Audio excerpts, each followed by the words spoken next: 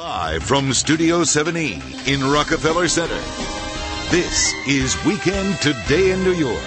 And up next, gearing up for barbecue season. Yeah, but we're switching things up a bit. We're going to show you how to pair gin with meat. Yeah.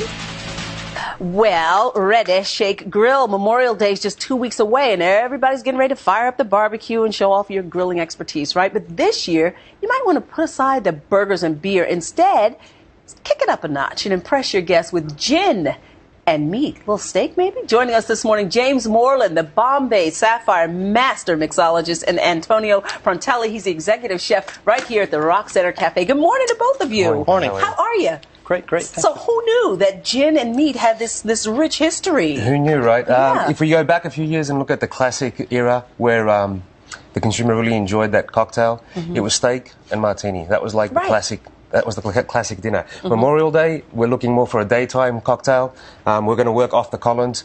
But the reason that gin works so well with meat is because gin is predominantly made up of a lot of the herbs and spices that chefs tend to use to either season or marinate or rub on steak. And really? Yeah, and gin has that backbone to actually carry something as robust as the steak. I would not have thought that. So you have mixed up a wonderful dish here for us today. But what are those ingredients that So what we did is we took like one of the main ingredients, going with the botanicals of the gin, which is juniper berries. Juniper berries. So we took juniper berries and fennel seed, which I'm a big fan of, and obviously we want to play on the citrus aspect of it. So we put some lemon pepper salt. So we took the juniper berries and the fennel seed and we toasted to get all the oils out. Then we put them in a spice grinder, grinded it all together, mixed it in with some sea salt and some lemon pepper salt, and what you have is a very aromatic spice mix for steak. Now, this could work for steak, this could work for lamb, you could put this on pork, you could put it on chicken. It's strong enough to withstand and hold up to steak and lamb, but mild enough because of the citrus to go with the pork and your chicken dishes. And so you want to make us a little classic cocktail. It's a classic cocktail. Right? To go with it. It's a Sapphire Collins. The drink's probably 100 years old. It is almost like lemonade. We are using Bombay Sapphire today. It has 10 botanicals in it. The juniper berries in there, the lemon peel that he's using, the coriander that he's used are all found in Bombay Sapphire. I did not know that. It's extremely aromatic, which works extremely well with this. So we're basically starting off with a lemonade. This is equal parts lemon juice and sugar.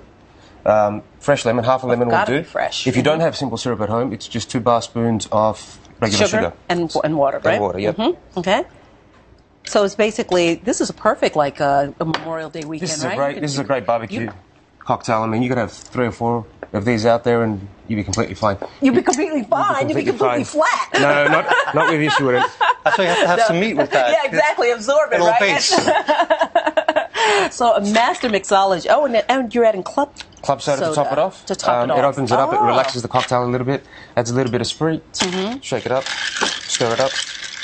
That's the question. Shake it or stir? You stir this one. You always stir this one? You stir this one. Why? Because it's got just lemon juice in it, and it doesn't have a lot of the other flavors that you need to pound like a punch.